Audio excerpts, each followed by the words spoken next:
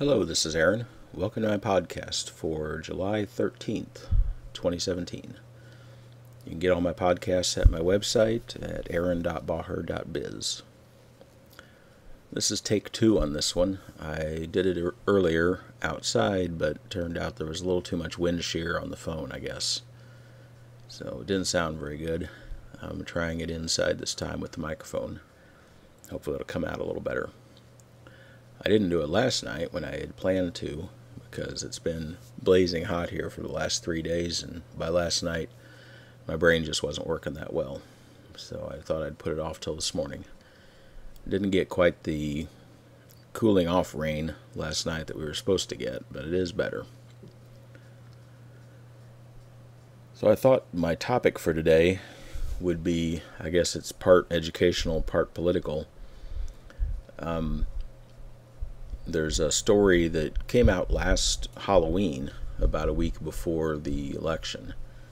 It was on Salon, the website Salon, which normally I'd sooner poke myself in the eye with a fork than read Salon.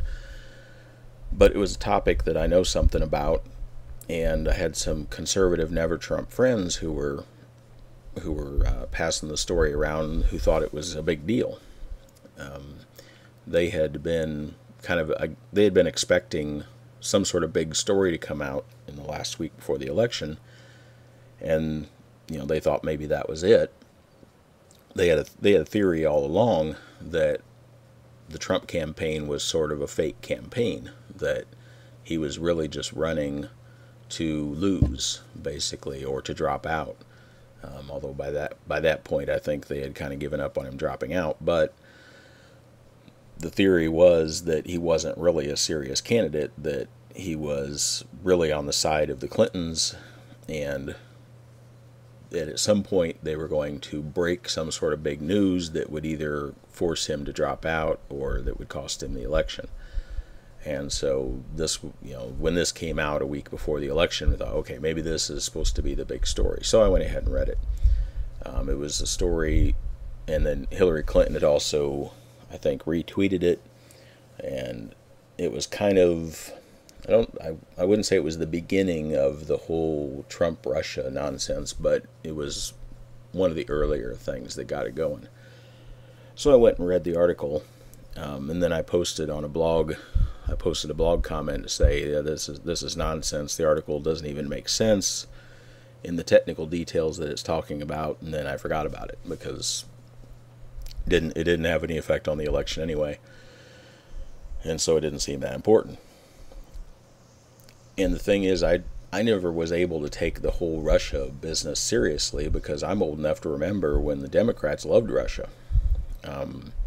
When Russia was the Soviet Union, they were big fans, and they were angry anytime someone like Ronald Reagan put up any resistance to Russia, to the Soviets.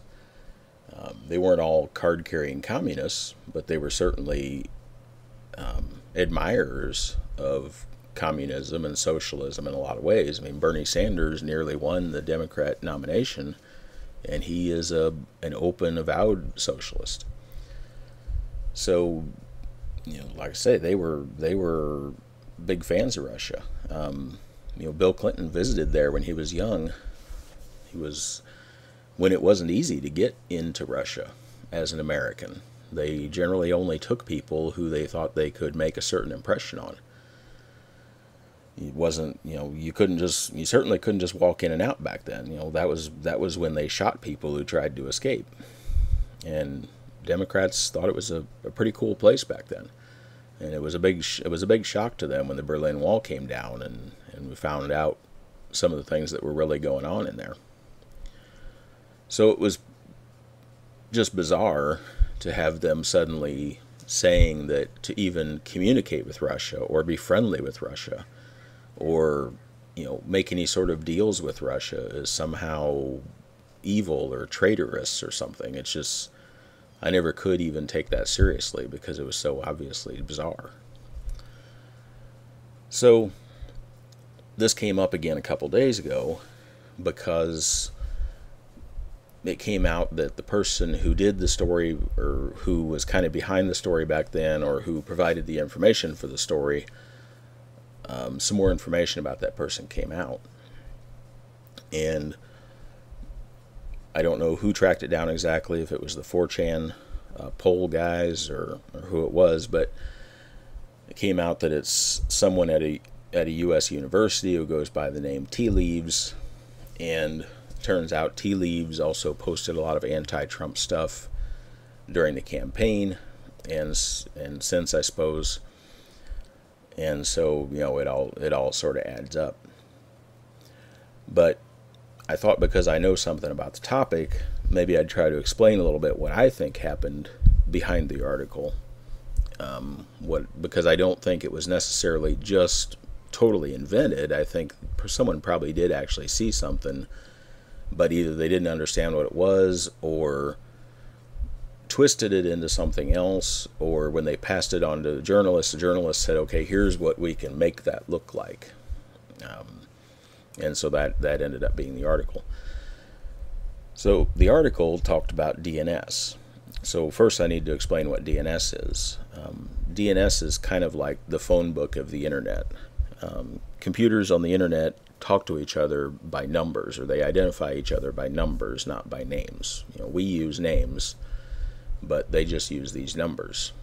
So if you think of it like phone numbers, you know, your phone has a number, and that number has, you know, parts. You know, you have if you're in the US, the first part is the international code, which is 1, then you have the area code, then you have the 3-digit prefix, and then you have the 4-digit last part.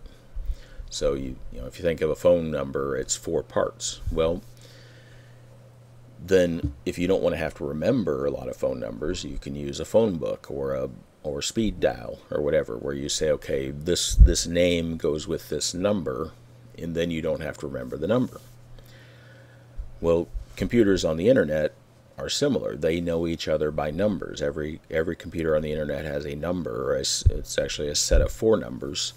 So, for instance, my computer, if I look it up real quick here,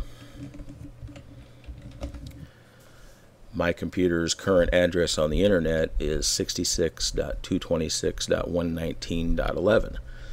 So that is my address. It's not actually the address of my computer that I'm sitting at. It's the address of the one that connects my house to the internet. But anyway, that's where my traffic would be coming from. If I connect to your computer, that's where you're going to see me coming from, is that address, 66.226.119.11. If you want to connect to my computer, that's the address you have to connect to. And they're all known by these 4-digit number, these 4-part numbers. Each part is a number between 0 and 255.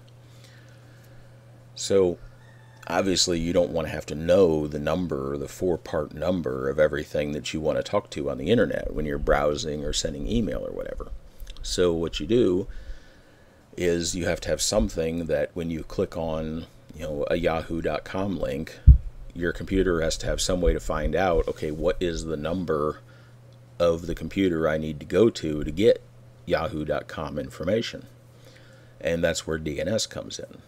DNS stands for Domain Name Service, and what a DNS server does is it just sits there and answers name to number requests. It takes requests, and if you ask it for yahoo.com, it comes back and says yahoo.com is whatever. Like if I look one up right now, if I look up yahoo.com, my computer asks a DNS server, and it comes back and says that's 206.190.36.45. Okay, so that has to happen every time you click something. Your computer has to go out and find out what is the number that goes with that. Okay, so, and sometimes a single click might require a few different lookups, because there can be multiple things on a page that are coming from different servers, and each one has to be looked up.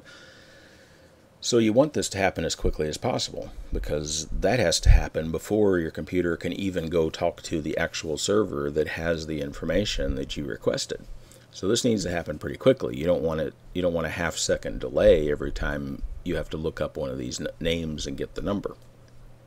And so usually you want to use a DNS server that's close to you on the network that will respond as quickly as possible. So there's a couple different ways that can be set. You can just tell your computer by putting numbers in a file, here's my DNS server, here's where you need to talk to look up names.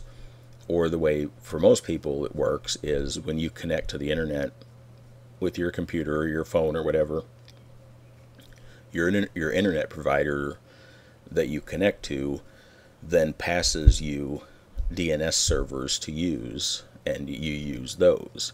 And so it will tell you, here's the one to use, and it will typically be one that's right there at your provider. Now you can use one that's off somewhere else. Like if you want to use Google's, they have one you can use that's at 8.8.8.8. So if you don't have a local one for some reason, or if it's broken or whatever, you don't want to use it, you can use Google's by putting that in 8.8.8.8. Then all your DNS requests will go off to Google's server. Now that'll take a little longer, so you don't do that if you don't have to, but that you can do that. And with networks being faster these days, that's not as big of a hit as it used to be. But the point is, when you do these requests, when you ask a DNS server, here's a name, what's the number, you're talking directly to it. You don't just send these requests out everywhere. You don't just broadcast them out across the internet, because if you did, we'd all flood the whole thing and nothing would work. You communicate directly to a DNS server and you say, here's a name, what's the number? And it comes back to you. So no one can sit out there somewhere else on the internet and just watch your DNS requests. If they could, we'd all be doing it all the time. We'd just, journalists would just watch DNS requests coming out of the White House, for instance, and say, hey, what are people at the White House looking up? Oh, here's one's going to yahoo.com. Oh, here's one's going to pornsite.com. Well, that's interesting. So you can't just watch other people's DNS requests unless you're sitting on the network between them and their DNS server, which is usually hard to do because usually they're close together. Okay. So what the article said, first of all, the first thing in the article was it said this person, who I guess was Tea Leaves, was actually looking for malware or scanning for malware. Now malware, what we normally mean by malware, mal is from the Latin meaning bad or harmful. Malware normally means harmful software, viruses, things like that. Usually when people in the business talk about malware, they mean something you have to go get, like something you get because you loaded a web page and there was dangerous software on it, which your computer then got infected by. Usually it's not something that just comes in from the outside and gets in without you doing anything. We would usually call that something else. We'd call that an intrusion rather than malware. But that's one of those things where I figure, okay, the journalist maybe didn't really understand the terminology, used a word that wasn't quite right. That's fine. But that's what it said, was that this person was scanning for malware and saw DNS requests coming from a server in Russia for this Trump email domain. Okay. Well, like I explained before about DNS, if a server in Russia needs the address for trump-email.com, it doesn't just send that out everywhere. It doesn't just ask the internet, hey, anybody out there know this address? It asks its own local DNS server. Or maybe it's configured to use Google's 8.8.8.8 and it asks that. But the point is, when it sends its request and says, hey, I need the number for trump-email.com, it sends it to a specific place. It doesn't just send it out to everyone, including Tea Leaves sitting there at a U.S. university. So tea leaves wasn't just intercepting DNS requests going everywhere. If DNS requests came into tea leaves' computer, they had to be sent directly to tea leaves' computer. Now, no Russian server was asking tea leaves' computer, hey, what's the number for trump-email.com? Because it wouldn't be configured to use that. Not knowing tea leaves, that wouldn't make any sense. So putting together the fact that they claimed these were DNS requests and they were scanning for malware, what I figured happened was, if you want to watch for intrusion attempts, one thing you can do is you set up a computer, you set up what's sometimes it's called a honeypot. You set up a computer which pretends to be something like a DNS server, and it takes incoming requests, but it's not actually being a DNS server, it's just tracking those requests, it's just logging them, so that it can say, we got somebody trying to break in here, and from this address, and we got somebody trying to break in from this address. Because if you set up a DNS server, and you haven't told anyone to use your DNS server, then the only requests you're going to get are going to be from intrusion attempts, because intruders work kind of like telemarketers. Telemarketers just start going down a list of phone numbers. They just have these war dialers that just start dialing phone numbers looking for somebody to answer. Well, that's kind of the way intruders work on computers, is they will just start trying different computers, connect, and see, hey, can I break into this? Is there a security hole here? Historically, DNS, not so much in the past several years, but there was a time when DNS was a major security hole. There were security problems found in it every so often, exploits that could be, holes that could be exploited. And so if you wanted to break into systems and you knew about this exploit in DNS, you would just start trying computers, and you would say, okay, you'd connect to port 53, because I guess I'll explain that. Computers on the internet have ports. A port is, if you think of it, kind of like a wall of mailboxes. Like at an apartment building. The whole apartment building has one address, but then there's a mailbox for each apartment.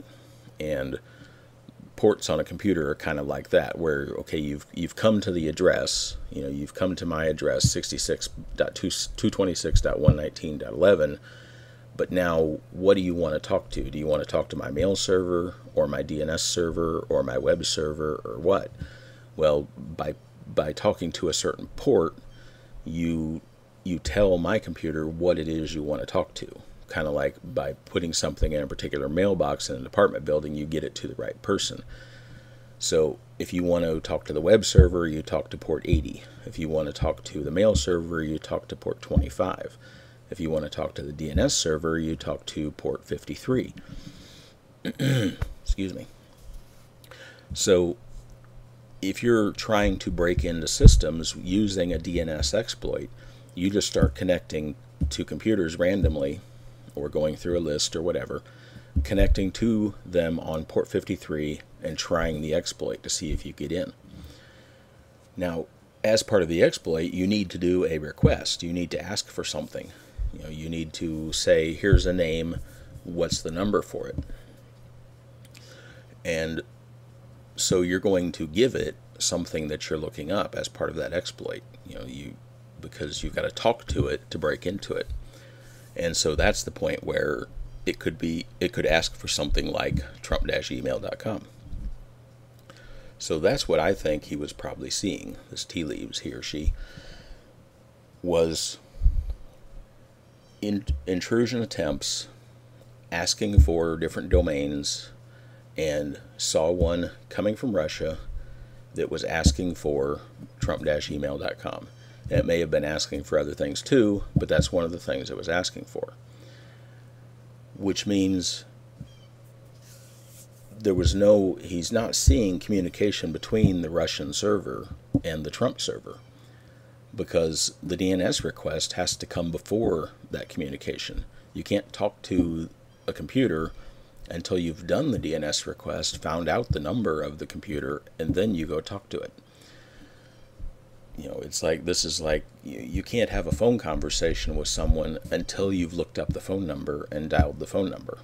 Whether you're doing that with speed dial or whatever, but this is still at the looking up the number stage. So even though the article implied that he was somehow seeing communication between the Russian server and the Trump server, that's not what it said. What it said was he was seeing a Russian server asking for the address of the Trump server, and doing this occasionally on an intermittent basis. So that's what was actually described in the article when you get down to the details, was something like that. Was that, okay, we see this server in Russia, it's doing these requests for a Trump domain, we wonder why it wants to connect to this Trump domain. But that doesn't actually tell you that there's anything going on between the Russian server and the Trump domain, because for one thing, if the Russian server really wanted to talk to the Trump server, it wouldn't be going out and asking Tea Leaves' computer for the address. It would just ask its local DNS for the address, which it would give it, because these things aren't secrets. And the other thing is, just on a deeper level, if you want two computers to communicate and you're doing something nefarious, they're already going to know about each other. They're not going to have to discover each other's addresses. It's silly. So that's what I get out of the articles. If the whole thing wasn't just made up, if somebody did actually see something in a log and say, wow, this looks suspicious, then that's what I figure probably they saw. They didn't really understand. Either the tech, Tea Leaves, either didn't really understand what he was looking at, or passed the information along to somebody who didn't understand, or who just didn't care, who just said, ooh, look, Russian server, Trump server, connection, let's run with it. We've only got a week left till the election. And that's what they did. So, like I said, it would have just gone away because it didn't matter. But then they decided the Russia thing was going to be their big scandal for some reason. And so they keep dragging it back up. And so now now we're going to find out, okay, who is Tea Leaves? Why was Tea Leaves pushing this idea? The other thing is that in the article, they claimed that 9 computer scientists had looked at the log from Tea Leaves' DNS, and said that it looked, not only did it look authentic, but that it's nearly impossible to fake such a thing. Now that's just a lie. A DNS log, first of all, people normally don't keep DNS logs, because DNS servers just handle so many requests that it would be ridiculous to try to keep logs, and nobody would want to. There's no reason to normally. Now, it makes sense in this case if they were doing what I think. If it wasn't just a regular DNS server, it was actually somebody running a honeypot DNS to catch intruders, then it makes sense that you would be keeping a log, because you want to see where the intruders were coming from. But normal DNS, no, you don't keep logs. But a log, if you do keep one, a log is just a text file. It's just a text file with a line for each, or it could be records in a database, but typically it's a text file with a line for each request. And in a DNS log, it's gonna have a timestamp for each request. It's going to say where it came from, what did it ask for, and what did you tell it. That's going to be it. It's going to have that information for each request in a long file. Because it's just a text file, of course you can fake it. Of course you could take you could look at it. You could bring me a DNS log and I could look at it and say, yep, that looks like a DNS log. But you're not going to be able to prove to me that you didn't edit it, and you didn't add some lines or take out some lines or edit some lines. That's virtually impossible. Now, you could prove that you haven't edited it since a certain date if you saved a hash, what's called a hash signature of the file, and sent that off, put that out in public somewhere where other people could get it and you wouldn't have control over it, well, then you could prove that it hadn't been changed since then. But you still couldn't prove that you didn't change it before you took that hash signature. So this idea that 9 computer scientists, and first of all, that's a tell, because in the article they keep calling Tea Leaves and these other 9 people computer scientists, which nobody who actually works in the business calls himself a computer scientist. That's something people at the university call themselves because they take computer science classes, they take CS classes. But if you actually work in this stuff, you call yourself a network engineer or a software engineer or a security consultant or something along those lines. Nobody calls himself a computer scientist who actually works with computers, except people who do it in a classroom. So odds are the 9 people, if they exist at all, are just other students or teachers' aides or whoever in Tea Leaves' lab, or friends at other universities or whatever, who said, "Yeah, looks like a log. It looks like a DNS log," and boy, it would be, I don't know on what basis they even claim that you couldn't fake one, because, like I say, if you control a computer, you can do whatever you want on that computer. I mean, not only can I edit the log if it's on my computer, I can edit the modification time of the log. And I can, if I have a log from last month, I can edit that log, add some lines to it, save it, and then change the modification time back to last month. These are all basic things. You can't, as long as you control it, you can do whatever you want with it. Like I say, the only exception would be if you were somehow verifying the existence of these things from the moment they were created with hashes that were going out to third parties that you had no control over. And nobody's doing that. Nobody's claimed to be doing that. And that would be insane, especially when you're claiming that these were just logs that you were just generating as part of your daily business, and you just happen to notice something weird in one.